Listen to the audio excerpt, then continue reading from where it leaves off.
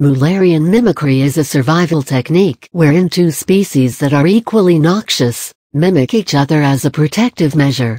This Buzzle article explains the phenomenon in detail. Surprise attacks. Many animals possess defensive warning signals such as bright colors, sounds, and even stings, or scary eye spots. However, some choose to use a dual technique of stealth and signal display together. They lie motionless, waiting for the prey to get closer, and then suddenly exhibit various signs, momentarily distracting the predator and making a run for it. There are many forms of mimicry found in nature. Batesian mimicry, aggressive mimicry, and self-mimicry are just some of the types.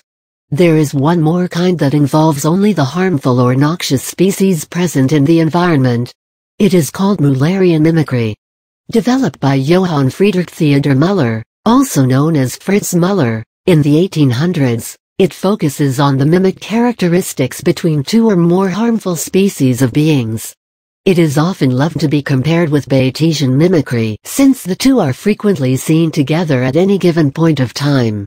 Let us see the difference between Batesian and Mullerian mimicry. Batesian mimicry versus Mullerian mimicry. Batesian mimicry is a form of mimicry wherein one harmless species that is palatable to a predator mimics the appearance of a harmful or noxious species. To be clear, it only copies the other species' outer physical traits to some extent.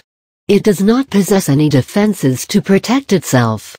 For example, a harmful bee that can sting and cause harm to a predator will not be preyed upon.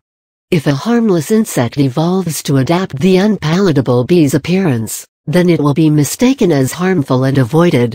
But mind you, this insect does not possess the defense of a sting to harm the predator, lest it gets caught. The tortoise beetle. The torreya beetle. This is an example of Batesian mimicry, where the harmless torreya beetle mimics the noxious tortoise beetle. Notice the almost similar position of dots, and the body structure. In Mullerian mimicry, two equally noxious species evolved to look similar to each other. Now you would wonder why these species want to mimic each other when they both have good defenses. This question was asked by many, and the experts came up with an answer. Studies have shown that when two harmful species look alike, there are higher chances of repelling predators, and lesser fatalities. When a predator eats a noxious insect, it will begin avoiding it with experience. Another similar-looking harmful insect will automatically be safer from the predator without having to do much. It is easier to educate the predator faster by looking alike, than wasting time and increasing preying incidents.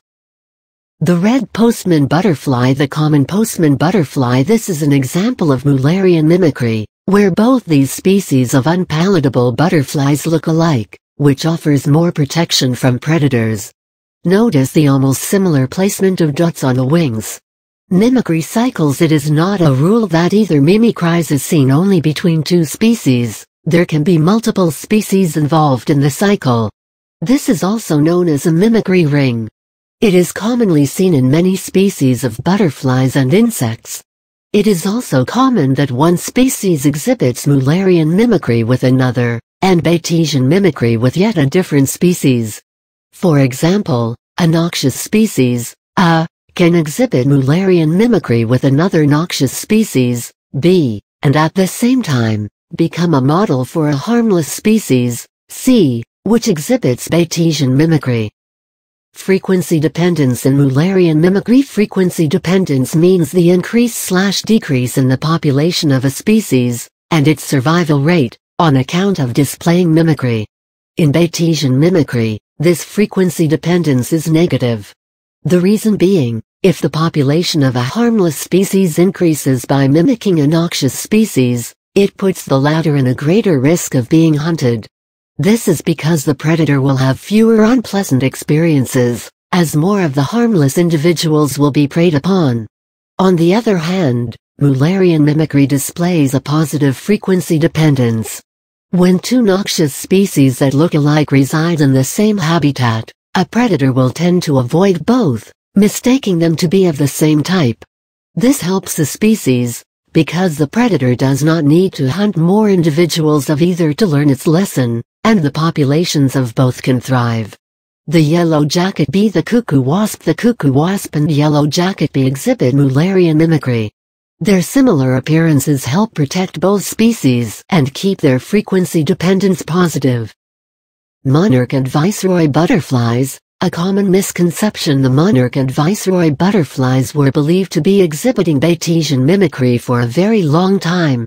The monarch was thought to be the harmful one.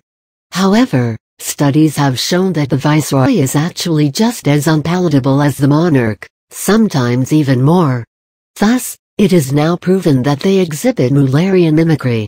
The monarch butterfly, the viceroy butterfly. In flowers too. Now don't go thinking that mimicry is found in just animal species. The orchid flower is just as deceptive as well. One species, which is also known as the bee orchid, Aphrisa pifera, has a very unique way of ensuring pollination. It actually looks like, wait for it, a female bee. This attracts the male bees to it, which then ensures that the pollen is transported to other locations via these clueless suckers. Who would have thought? The bee orchid flower. These were some fascinating examples of Mullerian mimicry. This concept is extremely enjoyable to study, and even more fun to see.